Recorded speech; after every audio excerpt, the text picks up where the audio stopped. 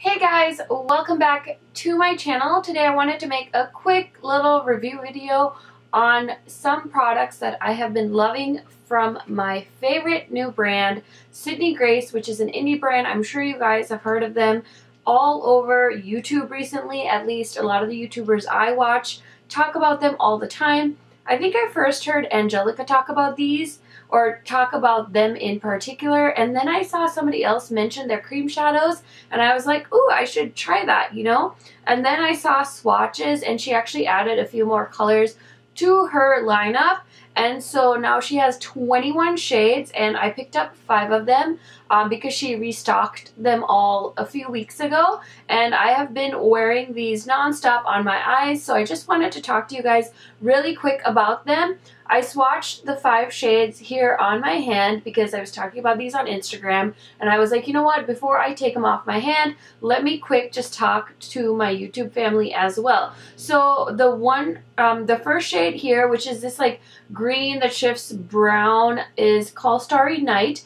And this is what all the packaging is. It's just a little plastic tube. It kind of looks like a little lip balm. I actually really like this packaging. You can just squeeze the littlest amount. I put too much on some of these, and I just need a little bit, and I'm actually wearing one of the shades on my eyes as well. So this green shade is called Starry Night, and it's gorgeous. The next shade is Vibrant Madness, and it's this beautiful gold right here, and that's the shade I have on my lids. I love wearing this. It's so easy to blend these, and the main difference I see in these versus like the Stila ones are their easiness to blend, and also I like that it's not a doe foot applicator. I feel like the Stila ones, you kind of have to like apply them directly onto the eye, whereas these ones I just put on a little blending brush. Let me just show you guys. It's really weird, but I just use this little Wet n Wild brush. I don't even know, this is like a small blending brush. It's really tiny, but it's so perfect for just like dipping into this and then just like perfectly placing the product. I really like this, and it's a little synthetic brush, and I've just been using it every day to apply these shadows. I think you could use like a flat shader brush as well, but I just like to use that particular shape because it's nice, because then when I get into my crease I can blend as well.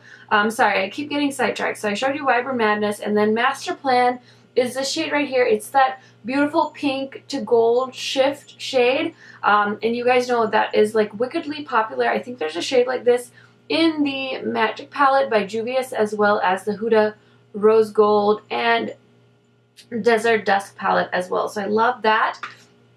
Then this shade called Sugar Plum Fairy, I was wearing on my lids one day, and Sydney Grace actually shared that post on her Instagram story, so I will post a picture of that look up here so you guys can check it out.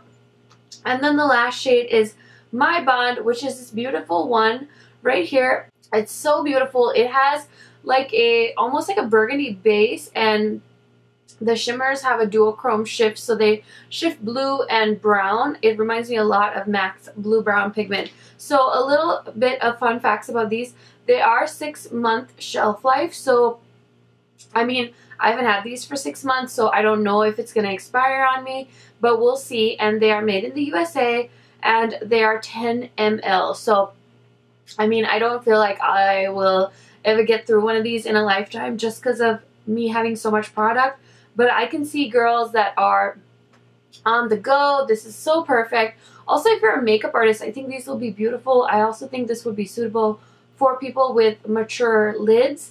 I just feel like it smoothens my lids. It's so nice. It doesn't make my eyelids look dry or crepey or anything, which I love about it. It's easy to blend, so even if you're not like this makeup expert, you don't have to worry about it. And then I just wanted to read from her website as well. These do retail for $8, but you can use a code to try and save some money.